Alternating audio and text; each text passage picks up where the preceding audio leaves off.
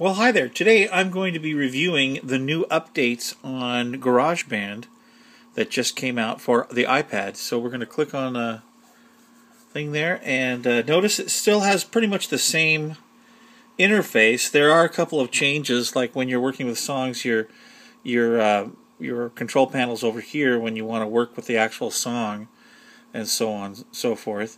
But one of the most cool things that they did in GarageBand is they added a brand new smart string section, so you can go into that, and it's pretty cool. Let me show you some of the stuff that it does. I'll click on the thing, and notice now that we have a fretboard of whatever particular instrument we want, the bass or the cello or the viola or the violin. I'm going to pick, just for fun, we'll do the bass for a minute, but listen.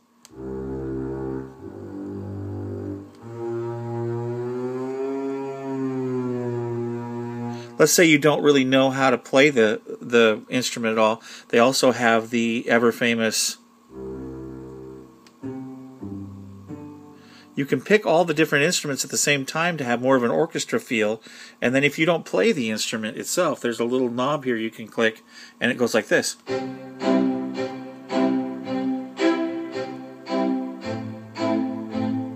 That's pretty cool.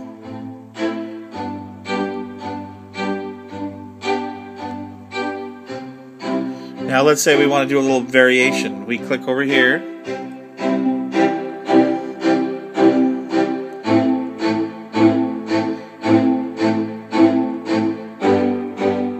And of course there's...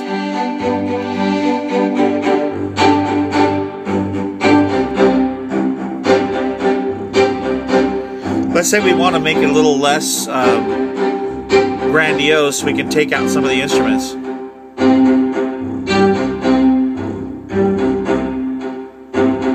The bass, we can take that out completely and just have the cello. Add our violins.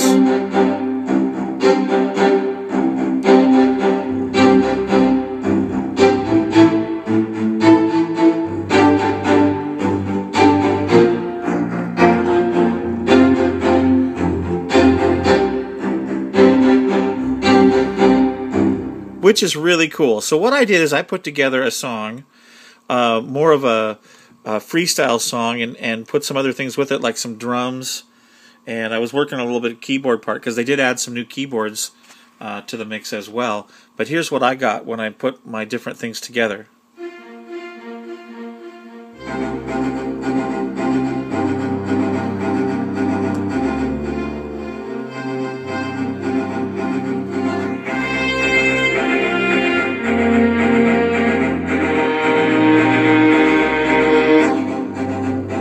The other thing that they did was something really, really cool. And they allow you now to go into your particular thing. There's a new little tab called Edit. When you push Edit, what it does is it opens up the actual part, and if you messed up on a note, you can actually move that note to the right chord.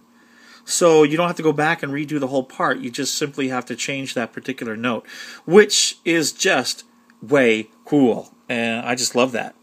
And in the piano section now, they have some new piano things, and they also added some bass.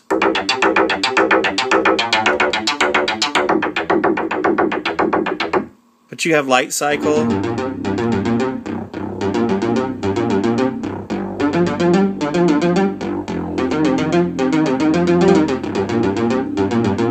That's pretty cool. They've got a retro bass sound. I want a new drug. And then they also had a sequencer bass.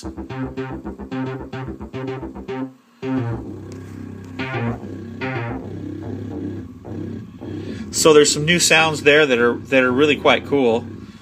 And they also did this cool thing where if you go into the keyboards, we're going to change this to keyboard, smart keyboards. And if you go into there, there's actually a whole new set of keyboards as well, like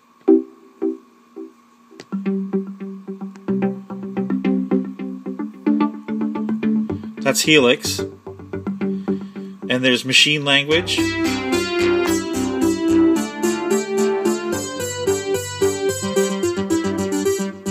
And there's also Polarize.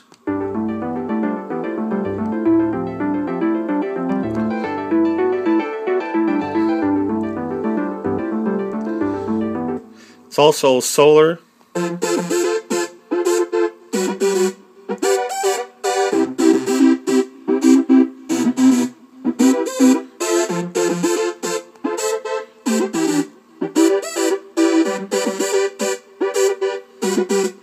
So I'm really pleased with the new upgrade. This is just really opened a whole new door for me within GarageBand. So I can't wait to play with it. I've done a bunch of different things and looking forward to it.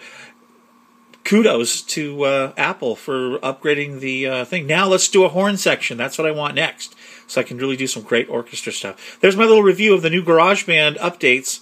Thanks, everybody. This is Rick Moyer saying goodbye.